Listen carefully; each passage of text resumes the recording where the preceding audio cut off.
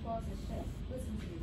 There's no better opportunity for a black boy in this country than to join the army. Pause. Thank you so much, Basan. Really appreciate you.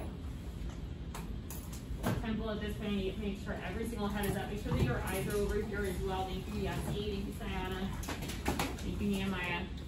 While Jason was reading, we were thinking specifically about this question on slide 3, right? What does this conversation reveal about both Rashad and his dad?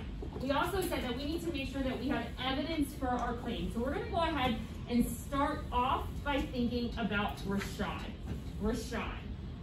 What I want you guys to do, I'm actually going to reread, and zoom into a piece of evidence at the bottom of this first page.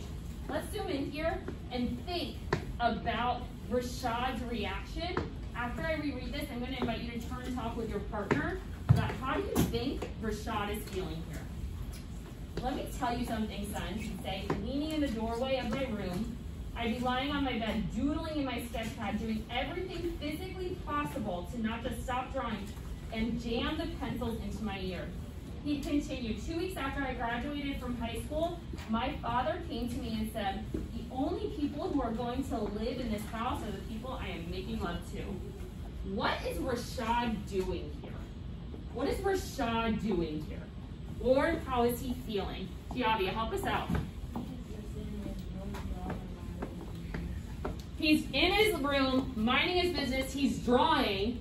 His dad comes in. Does he want to have this conversation with his dad? Just tell me yes or no. No. No. How do we know that? How do we know that? Sayana, help me out. He said that he'll do anything possible not to just stop drawing and jam his pencil into his ear. Okay. Temple, looking around. I know we took our eye already today. I'm seeing way too many heads down. Please get your head up.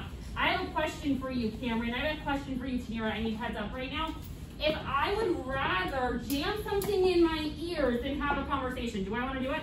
Yes. No, absolutely not. Absolutely not. That sounds terrible. That sounds terrible. So we are starting to get an understanding of their relationship. Rashad has some tension towards his dad. That's the first thing. Now, I want you to go back to this page, the second side here.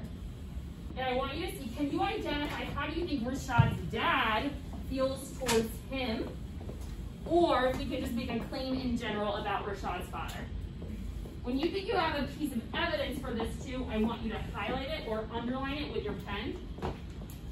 Thank you, Tanira, just getting started. I think